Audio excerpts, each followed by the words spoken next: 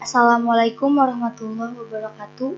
Kali ini saya akan membuat program sederhana, yaitu program menghitung jumlah karakter pada nama seseorang, seperti output atau hasil ini.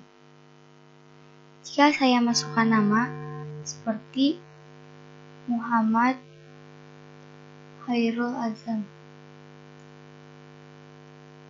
maka ketika saya klik hasil, jumlah karakter nama Anda adalah 21. Kenapa 21? Karena spasi di sini termasuk karakter, dan spasinya pun dihitung. Ketika saya klik button hapus, maka akan bersih. Saya masukkan satu contoh lagi, seperti Tasya Handayani. Saya klik hasil, jumlah karakter nama Anda adalah 16 huruf. Cara membuat program ini, yaitu klik kanan pada solutionnya, pilih Add, lalu Windows Prompt. Setelah itu, name-nya diubah sesuai keinginan kita. Jumlah karakter. Lalu klik Add. Setelah itu, di prompt ini ada properties yang harus kita ubah. Seperti start position-nya menjadi center screen, dan background image-nya gambarnya sesuai keinginan kita, seperti ini. Setelah itu, masukkan satu label. Label ini digunakan untuk mempertegas dari suatu isian atau perintah. Kita ubah nama teks label 1 menjadi masukkan nama Anda.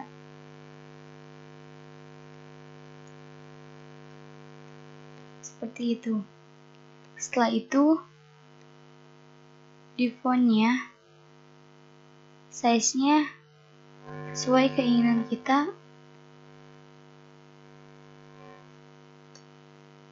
dan saya ubah back color-nya, warnanya sesuai keinginan kita, seperti ini. Setelah itu, masukkan satu text box. Text box ini digunakan untuk inputan yang datanya bersifat bebas, seperti ini.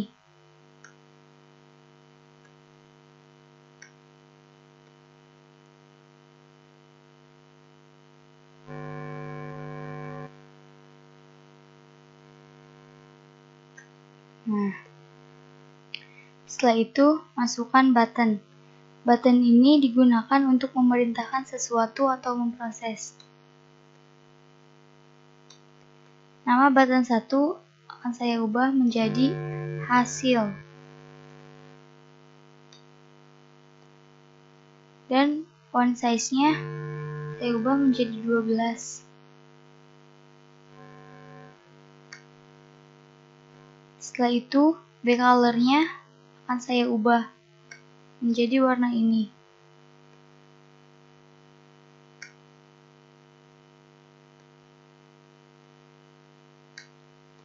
Dan name button 1 saya ubah menjadi BT hasil.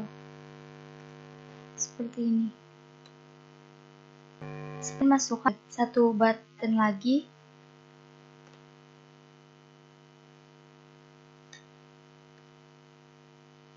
Nama button ini akan saya ubah menjadi hapus. Seperti ini. Dan name-nya menjadi PT hapus. Setelah masukkan button, saya masukkan group box ini digunakan untuk menggabungkan beberapa objek, seperti ini.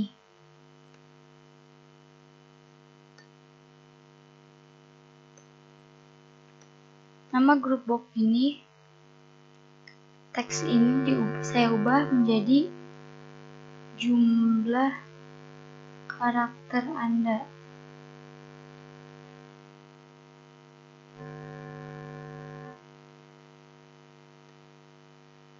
Setelah itu, bold-nya menjadi false. Dan back color-nya akan saya ubah menjadi warna ini. Setelah itu, masukkan satu label lagi dan simpan di dalam group box. Auto size-nya saya ubah menjadi false. Dan name-nya akan saya ubah menjadi LBL hasil. Setelah itu, teksnya akan saya kosongkan. Seperti ini.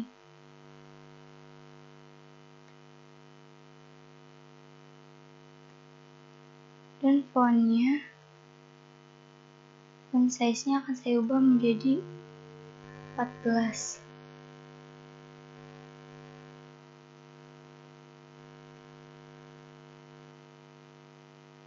Setelah selesai membuat desain, maka langkah selanjutnya membuat script program, yaitu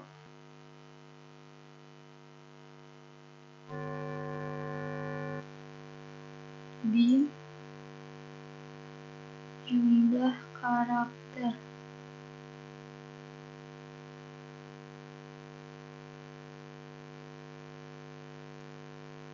Tipe datanya string. Lalu dim string. Setelah itu jumlah karakter sama dengan textbox 1 titik teks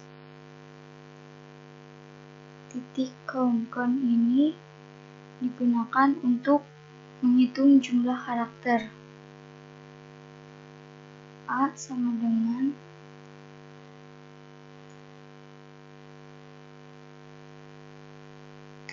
jumlah karakter. LBL hasil titik teks sama dengan A. Seperti ini.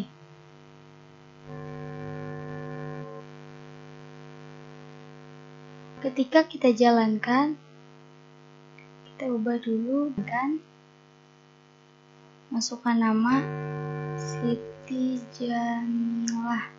Ketika kita klik hasil, jumlah karakter Anda adalah 12. Ketika kita klik hapus, belum terjadi apa-apa karena kita belum membuat script program pada button hapus.